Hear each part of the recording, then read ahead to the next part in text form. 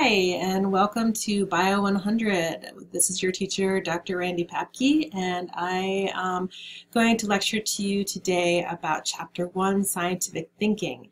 Before we get started with that, I just wanted to again say welcome to the class. The textbook that we're going to be using is What is Life? And you hopefully have a hard copy of this textbook, the 3-ring hole punched, and have put that in a binder. That's great. If you haven't done that yet, that's fine. You might alternatively be using only the online textbook. The thing about my class is that you definitely need to bring a textbook to class with you every day. So if you are relying on the online textbook, that means that you need to bring a computer or an iPad or some sort of device.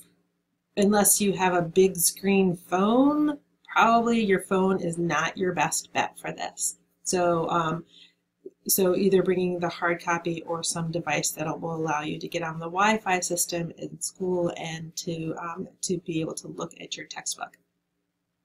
If you're already watching this video, that means you've already been on Blackboard, which, good job.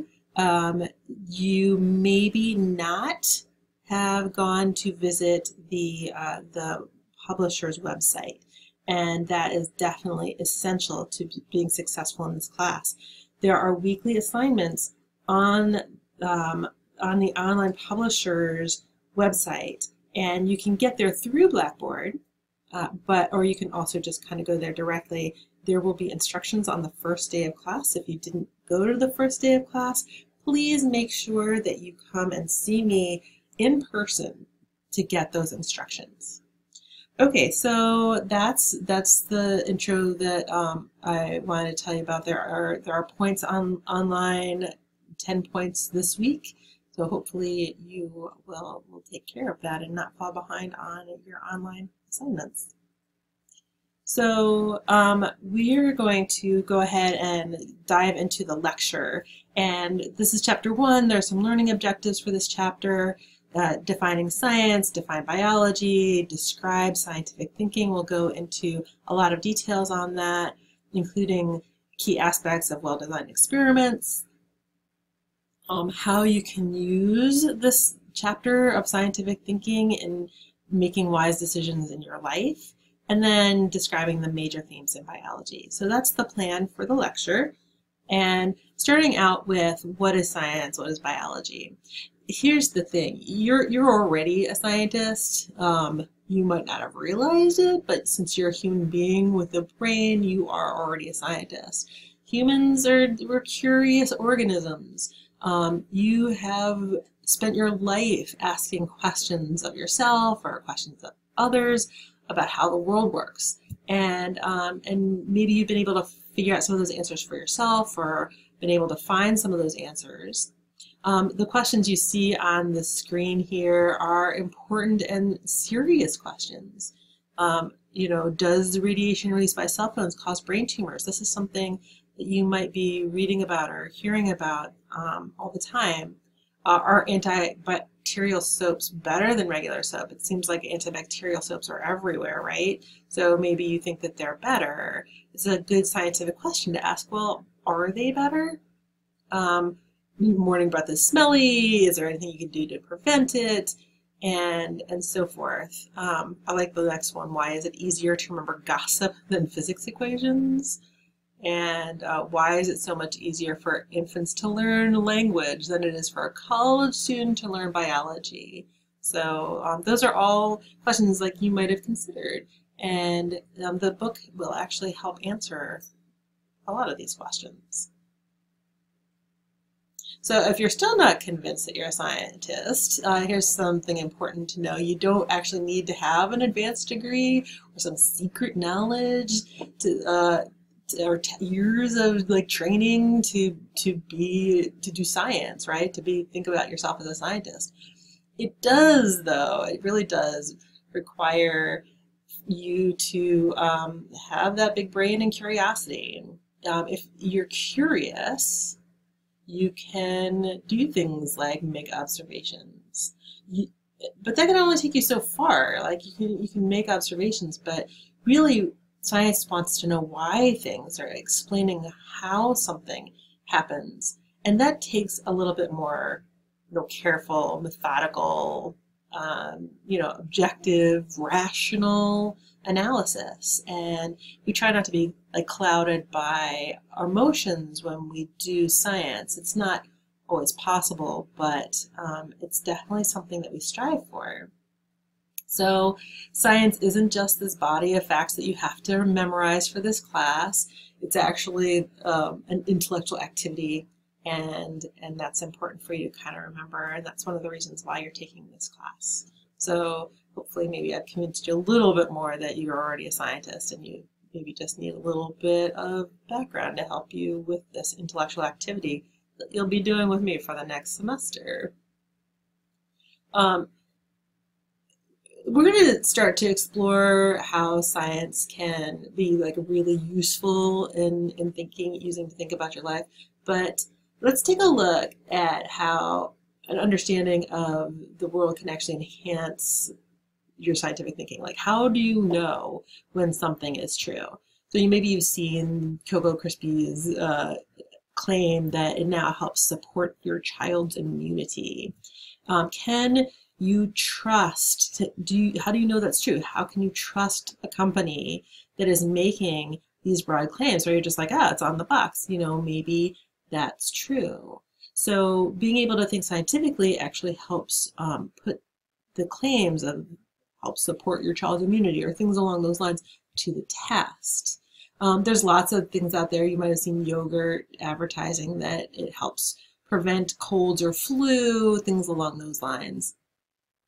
So how do we put these things to the test? And really, the first step is having that ability to think scientifically, and really importantly, you've got to have scientific literacy. And literacy literally means just being able to read carefully and understand what the knowledge base is today. And again, a lot of this semester you're going to be learning about this.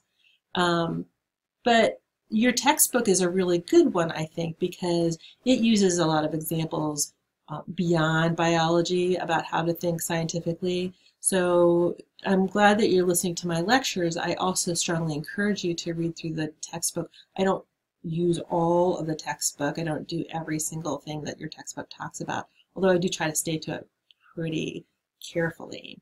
So that is a strength of your textbook. So fortunately, learning the facts that you need to know about science in order to have scientific literacy, that's actually not too very hard. I'm confident that you can do that. And it's totally essential for understanding your health or society, medicine, politics even, economics, legal issues. All of these things are really important that you have some background information. Like one that's really been big in the news lately is 23andMe, and they are actually selling your information to pharmaceutical companies. So that's an intersection of science and politics, and social stuff and medicine, and all of these things kind of go together. So one of the things you might have learned is that in reading casually, maybe reading newspapers, is that unsaturated fats are healthier for you than saturated fats. And you might have asked why, right? So taking information and asking the next question. Water allergies. Why do they strike children from clean homes more than they do children from dirty homes? Maybe you're not even aware of that, but there's a whole hypothesis out there that allergies are increasing because we're actually more clean than we've ever been before. And maybe that cleanliness is not great to a large extent, or to some extent anyway. And then, of course, farmers around here are dealing with agricultural pests all the time, but it turns out like the pests are appearing faster than the new pesticides can come up. So more biological literacy. Basically, all that biological literacy does is helps you understand the big picture, society and stuff. But it also helps you personally. So hopefully by the end of this semester, you'll be able to use the process of science to think creatively about things that actually affect you, and then communicate those to others. We will spend a lot of time in class trying to learn how to communicate your thoughts to others. Sometimes this makes people uncomfortable, but it's really essential for doing well in this class and also in society to be able to communicate your thoughts to others. And then probably the most important here is to then integrate them into your decision making. It's not just something that some expert claims. It's something that you have been delving into and reading about, and are able to make a wise decision based on what you've been learning. So one of the things that's really important about scientific thinking is that it's empirical. And basically this means that the knowledge that we talk about is based on experience and observations that are rational and testable and repeatable. So that's why science is empirical. Science is also something that a lot of other realms are not, and that it is self-correcting. When science finds out that they've been thinking about something wrong, it corrects itself, and it takes these new observations and these new ideas in and gets rid of old ideas that don't work. So if our observations in science, if they don't support the current hypothesis, the hypothesis must be given up or revised in order to be so that it's not contradicting the new information that we have. It tells us we should change our minds. That's so powerful about science, is you don't get stuck in one way of thinking. You have to learn how to change your mind. So that's what we're going to do next, is we're going to delve into these the steps that we call the scientific method. And I want you to know right up front, especially if you are planning on reading, that your book and I do disagree in a few little things. And one of them is how many steps are in the scientific method, but this isn't that big a deal. Your book and I actually completely agree, and you might be asking yourself, how can you say you disagree but then agree? So here's how we agree. Your book says 5 steps. We both agree that the first step is observation. And your book, though, kind of lumps 2 and 3 together, and I'm breaking them apart. Your book actually talks about questioning and hypothesis generation in the same step. And then it also lumps designing a test and making predictions together. So I talk a lot about how to design a test. Making predictions is a lot easier. Your book spends more time talking about making predictions and throws in, but you have to have a well-designed test in order to do that. So again, we're not really disagreeing. I'm just saying 7 steps, and your book says 5. We both agree on those as the final 2 steps. One of the things that's important about this is that I won't actually test you on like a question on a test. Like, what is step 4 of the scientific method? I won't do that because your book and I do disagree. So let's go ahead and dive into the first step, and this is the easiest one because it's the one that you do on a regular basis. There's no, sorry about that. There's no time in your life that you aren't making observations, and these observations can be made with any of your senses. We tend to think about using your eyes as observation, but really that's not correct. Here's a good example from your book. Taking echinacea seems to a lot of people reduce the likelihood of catching the common cold. You've probably heard about that. Maybe you've taken echinacea supplements, and so that might be an observation that you've made by hearing somebody else tell you this, or by taking the echinacea supplements yourself and noticing that, hey, I haven't been getting many colds, or my cold hasn't been as bad as, your neighbors, and so that makes it okay. So, so that's observation. You make observations all the time. It's really quite straightforward to think about. So let's go ahead and investigate a little bit more in the next step, and that is questioning. Again, this is my second step. Your book lumps questioning and hypothesis together. And I understand why that is, because my first point in step 2 is that you need to generate a question. And a lot of times these questions are called causal questions. That's how you pronounce this word. It's causal, not casual. If it was casual, it would be C-A-S-U-A-L. This is causal. And your root word there is because. It's part of the word because. So causal questions are any questions that lead to explanations. They tend to ask how things work or why things occur. And if you answer a causal question, what you're doing is you're giving a hypothesis. And so, again, I understand why your book lumps them together, but stay with me while I help you pull them apart. A hypothesis is a possible explanation. You can see that I've highlighted that right there. It's a little bit more complicated than just a possible explanation. It is a single statement that is specific, but also kind of tentative. Like you maybe you're not sure that the hypothesis is correct, and it's also regarding something really specific, a single phenomenon. So you can hear me saying that hypotheses are very narrow, but they are also answers to causal questions. So we're still in step 2, questioning, but it's really hard for me to talk to you about questioning without also bringing up step 3, hypothesis generation.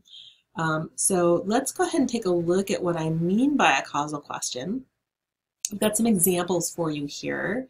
The first one is, why do peacocks have such showy tails? Everybody's seen or heard about peacocks. They have these brilliant, bright blue and green tails with these eye spots on them. Why do peacocks have such showy tails? This is an example of a causal question. If I'm asking you this question and, and you're trying to answer it, good for you. Think about your answers that you have started coming up with. Why do peacocks have such showy tails? Well, maybe it's to attract a mate. Good, you've probably heard that before. But that's not the only possible answer, attracting a mate. Maybe, you hear how tentative I'm sounding here, maybe it's to scare off predators. I mean, those are big eye spots. Maybe it's to scare off predators. There's actually, if you spend a little time thinking about it, there are dozens of possible reasons why peacocks have such showy tails. Again, not focusing on the possible explanations, not focusing on the hypotheses, understanding that the question is causal is kind of what I want you to get out of this. Turns out that any question that starts with the word why is automatically a causal question. Why? Because. And you hear that the causal root there. The next one is also a causal question. How is body temperature controlled in humans? This is getting to explaining a mechanism. Well, how is it controlled in humans? Well, maybe it's controlled by some part of the brain, or maybe it's controlled by how many clothes you're wearing, or maybe it's controlled by your mood. You can hear that I'm giving you tentative explanations for how this might be controlled, and that's how you recognize that you've got a causal question. So the next one is, what causes birds to fly south? And also definitional, if it says what causes, it's asking for an explanation. So what causes birds to fly south? Temperature, sun levels, those kinds of things, those can cause birds to fly south. That makes what causes questions, it makes that a causal question. The next one is, how do bees recognize flowers? And again, this is an example of a causal question. It's one of the harder ones because it doesn't start with a why or what causes, it starts with how. And not all how questions are causal questions. How are you doing? Literally just wanting you to answer that question. But how do bees recognize flowers? You're asking for an explanation for how they do this thing. So that makes it causal. Not all questions are causal questions, and we're going to go through and think about some alternative types of questions. Your book also brings this up. So here's an example. Where do hummingbirds migrate to in winter? You're asking where, and you could come up with answers. You could say Mexico, or you could say the Caribbean islands, but Mexico's not an explanation. It's just a location. And so while there are many possible locations, locations are not explanations. So we would say that where do hummingbirds migrate to in winter is actually a descriptive question. Descriptive questions are really useful in science. A lot of science is done by looking at descriptive questions. You don't need a hypothesis to answer them, but sometimes we have prediction. We predict things with them. Predictions are not hypotheses, and unfortunately a lot of high schools get those things mixed up. So we're going to spend a little bit of time making sure we understand the difference between hypotheses and prediction. If I say, where do hummingbirds migrate to in winter, and you answer it with Mexico, you are predicting that when you go to make that observation, you'll find it there. So a little bit different. And then this next one is, do bees use color to recognize flowers? This is a special kind of question because it is actually a hypothesis. Remember that hypotheses are explanations. And if you read this question, do bees use color to recognize flowers? It's already got a built-in explanation, a built-in hypothesis that answers a causal question. How do bees recognize flowers? And if you think about it on the last slide, if you want to rewind a second, you'll see that question. So this kind of question, do bees use color to recognize flowers? These hypotheses in the form of questions, those are, they're trickier to recognize. You have to understand what a hypothesis is in order to recognize that this is already a hypothesis. And it's in the form of a question because remember I said that hypotheses feel tentative? And some students, this is why I bring this up, some students feel so tentative about their hypotheses that they're offering that they get so tentative they put it in a question form. And I'm just wanting you to recognize that the hypothesis is color, right? How do bees recognize flowers? They use color. Or maybe you're feeling so tentative you say, well, do they use color? Right? They're the same thing. They're both hypotheses. So I've got a bunch of questions here for you, and I'm going to ask you to think about them. I'll give you the answers at the end, but I want you to think about them as we're going along. So here's the first one. Where did I leave my keys? Get out a piece of paper and write down what kind of question you think it is. Is it a descriptive question? Is it a causal question? Or is it a hypothesis in the form of a question? Why do I keep losing my keys? What kind of question is that? Do I have dementia? What kind of question is that?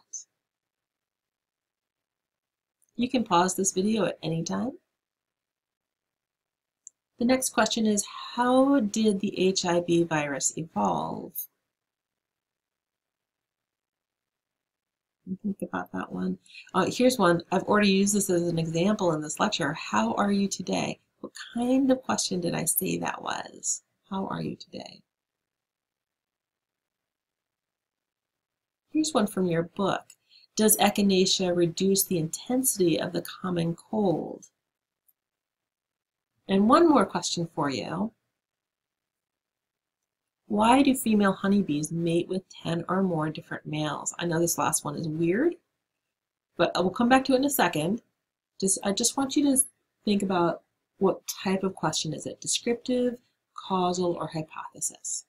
So let's go through these and answer the questions. What type of question is this? And hopefully you got them all right. You're playing along with me. Where did I leave my keys? That's a descriptive question. Just careful observation alone is going to answer that question. Why do I keep losing my keys? Yeah, that's a causal question. Any question that starts with why is automatically a causal question.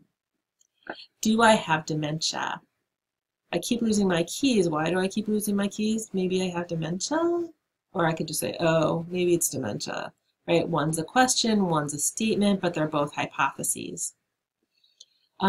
So this is a hypothesis. How did the HIV virus evolve? Well, that is an interesting question. There's lots of possible ways that it could have evolved, so that makes this a causal question. How are you today? That is a descriptive question. I already gave that one away earlier in this lecture, so hopefully you caught on to that. The next one is, does echinacea reduce the intensity of the common cold? And that is a hypothesis. Your book, remember that your book talks about this one a lot, and it lumps questions with hypotheses. And a lot of the questions that it's asking are already hypotheses. And that's fine, but we're going to learn a little bit more careful examination of this. So yeah, that one is a hypothesis. The final one, why do female honeybees mate with 10 or more different males? That's clearly a causal question. It starts with the word why. And I know it's a weird question, but that's the question that you and I are going to work through together as we finish exploring this idea of how to work through the scientific method. Now, I do try to keep my lectures to under 30 minutes, just for being able to download these really easily. So I'm going to stop lecturing now and restart up with the next video in part 2 of chapter 1. So I'll see you in a minute on the next video where we will answer this question, why do female honeybees mate with 10 or more different males?